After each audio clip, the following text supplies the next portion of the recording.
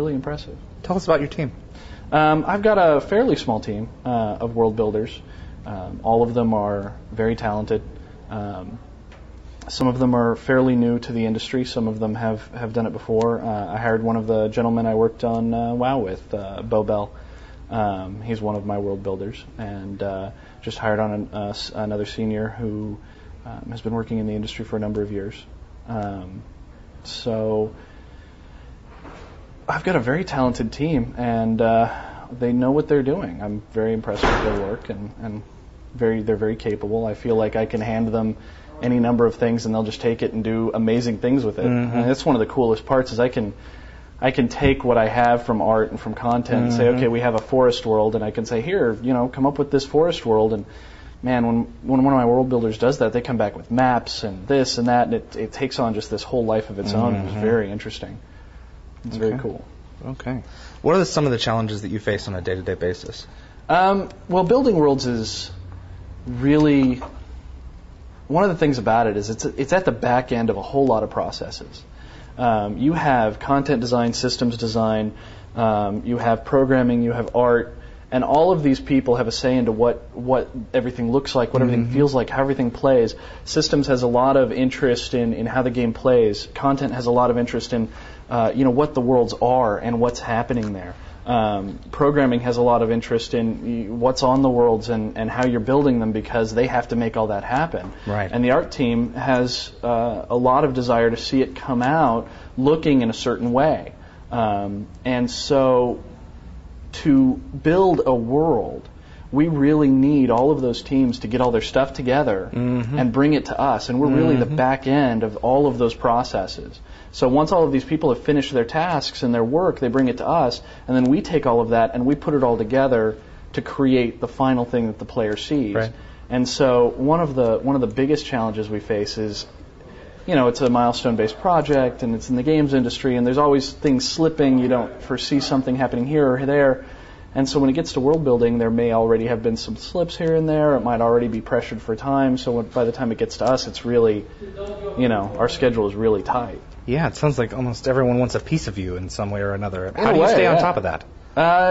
Communication. Yeah. If you're not talking to people, it's all over. Yeah. It happens. It happens sometimes, but you'll be working on something. It's like, no, I wanted it like this.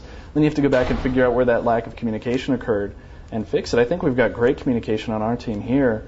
We're all talking to each other. We talk with the programming team. We talk with the art team. We talk with we sit in the same room with the systems and the content people. And my world builders every day are talking with the content people about the worlds and what the story is and how that ties to how it looks. Because how a world looks and what the story is go hand in hand. You can't just throw a couple of hills down and expect people to get that there's a war going on here, and it's been going on for 15 years. You need to do things visually to give players that impression. The moment a player steps through the gate, we want them to see and know what's happening. And maybe not exactly what's happening, but to get an impression of what's happening. They may not know that these Jaffa invaded this planet 15 years ago, and there's been a war going ever since. But the moment they walk through the gate, we want them to realize there's a war here. This is a battle zone. There are ruins. There are smoking craters. There is something going on. And you have to do that visually, because otherwise we're just throwing text up on the screen. We're back to the days of Zork. So, I loved Zork, but you get what I'm talking about. But I hope there's also like an audio element to that. Oh, there is. We have an audio designer who's very good, and he's got some really cool stuff. And every time I walk into a zone that has been given an audio treatment, it's really cool, because it adds that element that makes you go, ooh, sends little shivers down your spine. Yeah, it's not placeholder music. This is the stuff. This is what it's made wow, this is cool. What software do you use when you're developing your worlds? We use a lot, actually, because anything that we can get our hands on that makes the whole process faster and easier for us is a benefit. It is a project. It does have a timeline. We do have an end date. So we kind of need to get these things done quickly. And so we need to hit that quality that we want. We want the look and the quality of story in the time frame we've got. And so anything we can use to make that happen is beneficial. So we use everything from Photoshop and Word and stuff like that to do initial design layouts where we write up what we want it to be, or we draw out maps of what we want it to be. And then we use SketchUp as a program, and we take that and we build out areas to kind of get quick rough looks at them and see how they're laid out, how we think they're going to play. SketchUp's a great program. It lets us create little slideshows that show off entire scenes from whole different angles, and it's completely in 3D, and it's very, very fast. Even people who aren't very technically inclined or artistically inclined can just go in there and bust out really interesting 3D structures very quickly.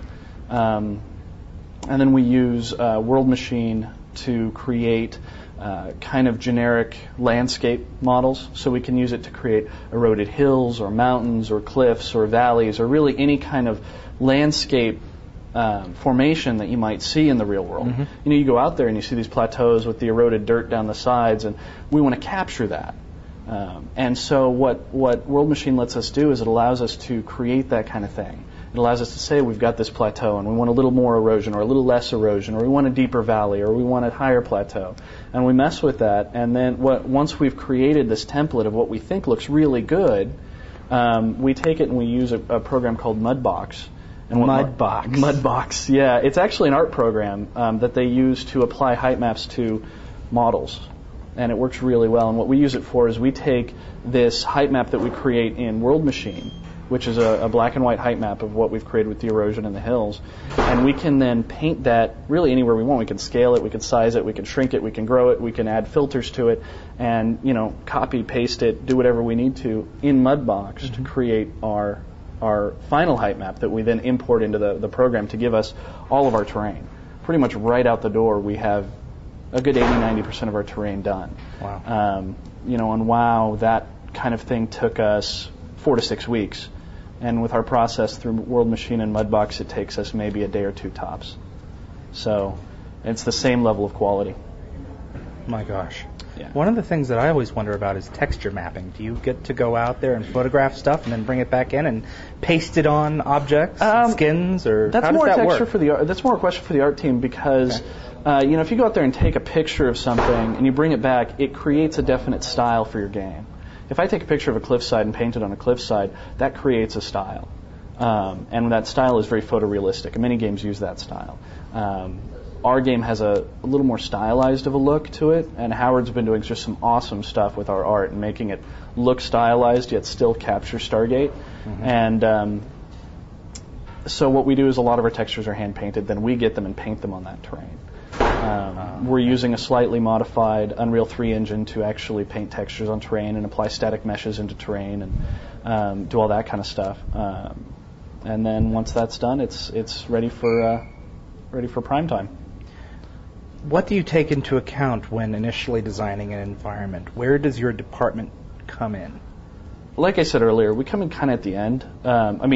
Not totally at the end. That's when we start working on it, is at the end. But my teammates are involved from very early on. Content will say, hey, we want a world that's like this. And they'll sit down with the world builder who's been assigned to work on that world, and they'll come up with what the world is, and they'll sit down together and talk about what they want it to be, what they want it to kind of feel like, what they want going on there, what events, history, and all that stuff. So we're involved from that level. And then the first thing we do is we take that information, we start creating a design layout. Tells us what the environment is. Is it a forest? Is it a fall forest, a snowy forest, a coniferous forest, a deciduous forest?